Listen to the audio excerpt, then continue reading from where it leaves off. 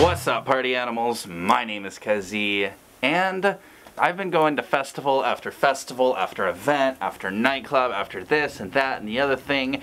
I have been going to a lot of music events, and I've been bringing my fursuit to all of them. So I wanted to do, I feel like an expert now. I've gone to 2 events, and I'm a freaking baller. Did I only go to 2?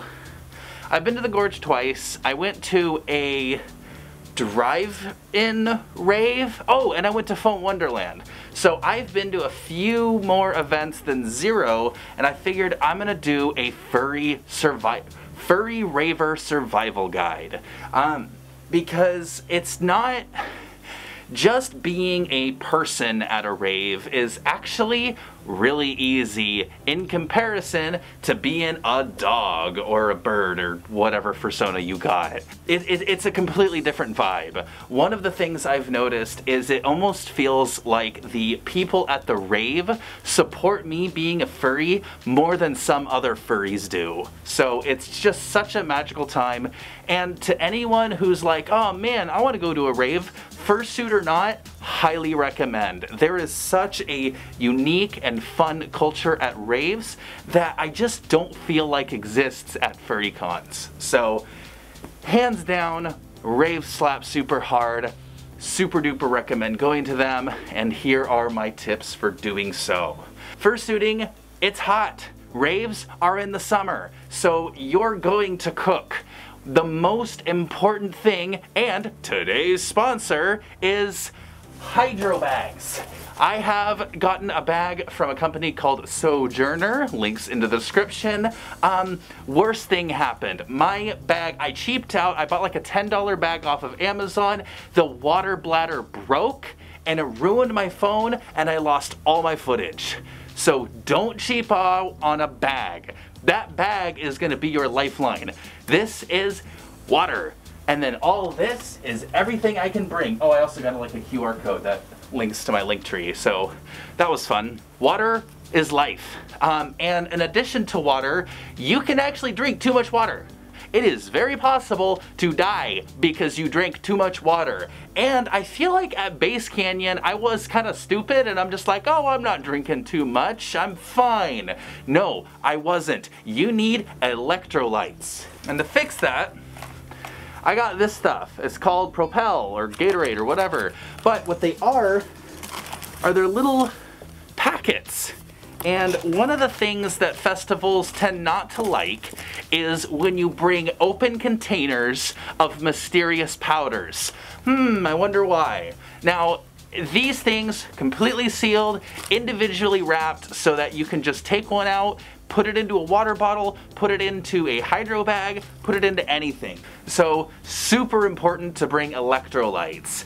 Just as important as water is food. So I brought trail mix because it's got stuff. I don't know. Trail mix is supposedly designed to be super healthy and get you through a hiking trail. And that's basically what you're doing at a rave. It is a ton of walking and a lot more moving. When you're dancing in the pit, your legs are killing you, and then you're like, well crap, I gotta walk to the campground again.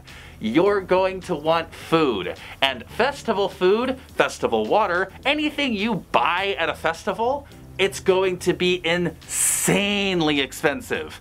A can of White Claw, I can go down to the mini mart down the street and get one for, how many fingers do I have? $3.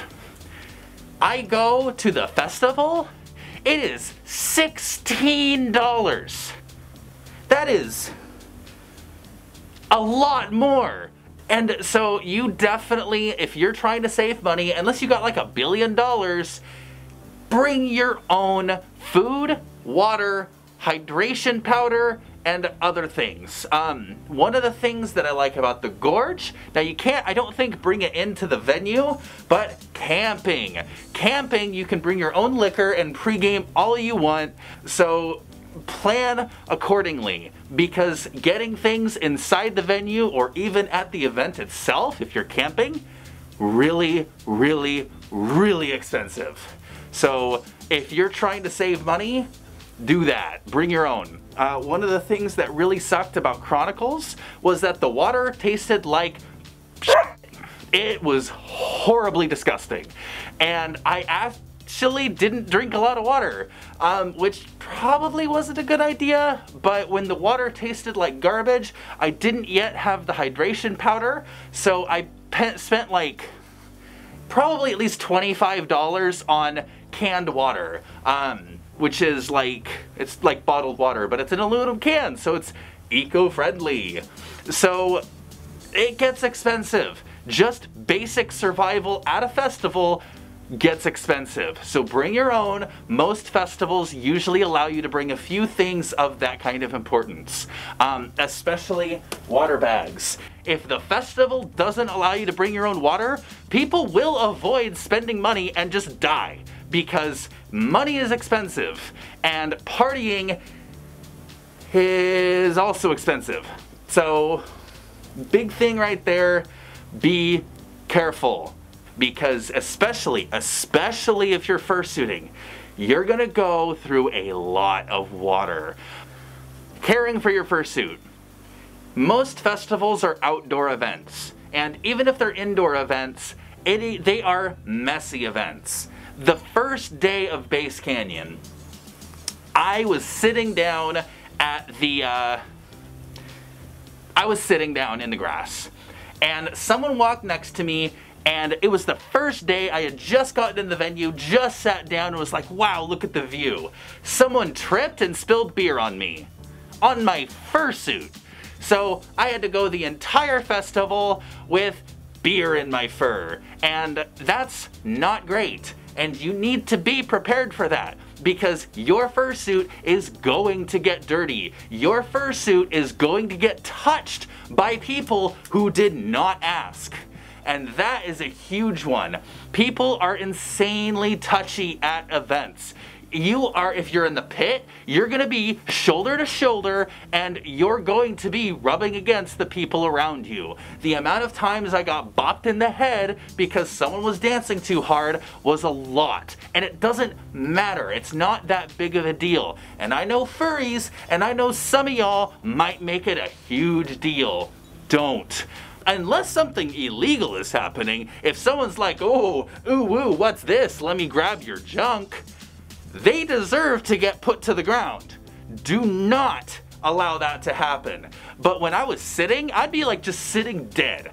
Like I'd just be like, I'm dying, oh my God. And people just walk by and just be like, ooh, puppy, ooh. And it's like, you just gotta deal with it. People are there to have fun, and when you're fursuiting, you're enhancing that fun. A lot of people would thank me for fursuiting, and I'm just like, haha, why are you thanking me? I'm just a dog. Honestly, for the fursuiter, for me, like, this is cool, but I can't really see myself. I can hardly see the stage, but to everyone else around me, they're like, holy crap, that's wild, and it's great. So don't be a jerk, please. That would suck for the fandom's image. And also, don't be horny. Don't go groping people. Just don't do that. Be nice, be cool, be plur, and have fun. Caring for your fursuit is gonna be rough. It gets dirty. Bring a brush. I had a comb with me to brush things out the second day. The first day, when I got beer spilled on me, I'm like, well, crap. I should have brought a comb. So do that. Bring something you can brush your fursuit out with, because it'll definitely be important. You're gonna get mats, you're gonna get things happening, and at the end of each day, brush it out. Brush out your fursuit at the end of each day. That's basic fursuit care, but if you miss it once, you're gonna look like a damn mersuiter. There's a lot of risks to bringing a fursuit to a festival. It is a grimy, touchy, messy place, and you're gonna get something on your fursuit. One of the reasons why I picked the natural and dark tones I did for my fursuit is because if I get dirty, it's not too obvious, so it's not going to be like, oh, that's gross. But if you're like a white fursuiter, maybe don't, because you're gonna get dirty. However, don't let all that dissuade you.